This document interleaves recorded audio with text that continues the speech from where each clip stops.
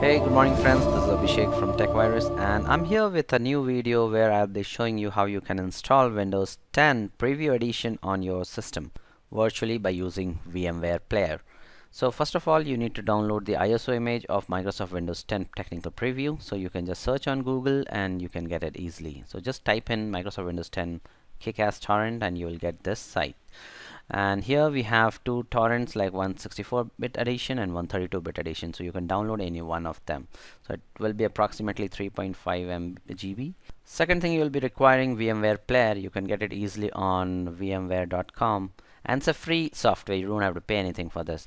So once the site loads up, you need to scroll down and you need to find for VMware Player, and on the right hand side it will be there will be a download link. Just click on the download link and you might have to register. You just register and download this VMware Player. It's absolutely free. So once the VMware Player is downloaded and installed, the icon will look like this, the yellow color icon, and just open this icon, and sometimes what happens, it will ask for the update of the software.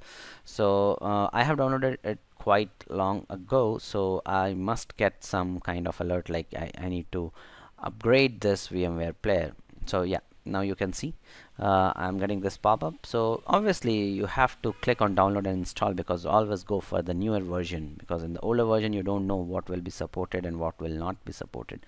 So this will take some time, like 10 to 15 minutes to download the newer version, and then I can proceed with the installation of Windows 8. So what I'll do, I'll pause the video here and then I'll come back once this installation is completed. Okay, now you can see a download is completed and I'm just forwarding the video and everything is installing in fast mode. So I just don't want to cut the video because I want to show you like what all happens during the installation process. So it's in just fast forward mode.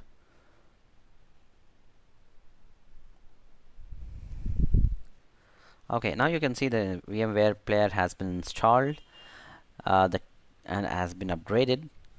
Now I'll go ahead with the installation of Windows 10. So first of all, what I need to do, I click on create new, then I have to browse for the ISO image where I've saved in my system. So I've already selected this as an X drive. So for you, you need to browse and select your ISO image and then click on next. Once you click on next, it will ask for Windows key. Leave it, just click on next, just click on yes, and then you can rename the virtual machine name. I've already installed once, so I'm getting this option of 2, so I'll just delete that, and you can leave this location as it is. If you want to change, you can change it. The second thing here is like how much disk space you want to give to this virtual machine. So I've selected 15.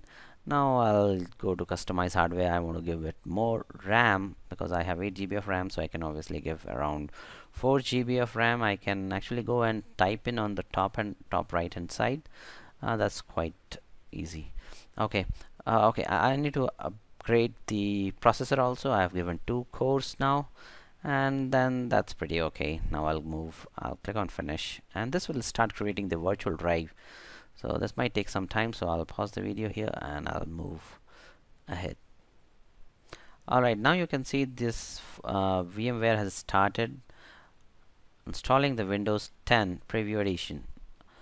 This is the logo, what you will see for the first time, and the installation process will begin from here.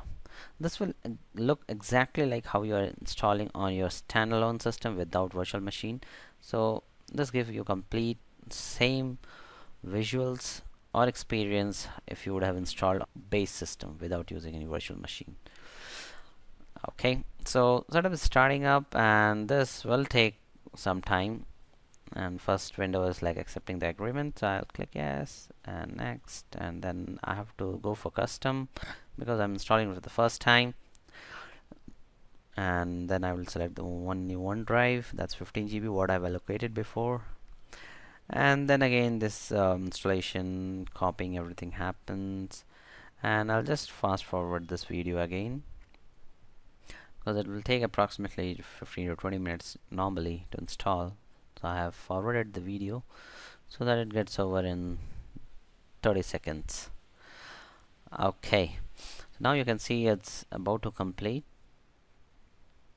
Now the system will restart. Not entire system. Only the virtual system will restart, and once virtual system restarts, it will again do basic configuration how Windows 8 used to do. So similarly, Windows 10 is also doing, like it's getting devices ready, installing few apps, installing your desktop. Those things will happen normally. Okay, so this looks similar to Windows 8. I cannot find any difference till now. And same thing, I need to sign into Microsoft account, so I'll put my user ID and password, and I have to again validate this by giving the code, and that's validated. I have another system which I'm using, Windows 8, so I've given the same ID and password, and what it'll do is, like, it will import all the desktop settings to my Windows 10. So that's quite good. I don't have to arrange all my title icons, program menus, desktop background, and everything will work as I was working on my system. Okay, so now you can see Windows 10 has completed its installation process, and there is a warning. It says, like, your build will be expired on 15/4/2015 and your PC will be restarting every few hours.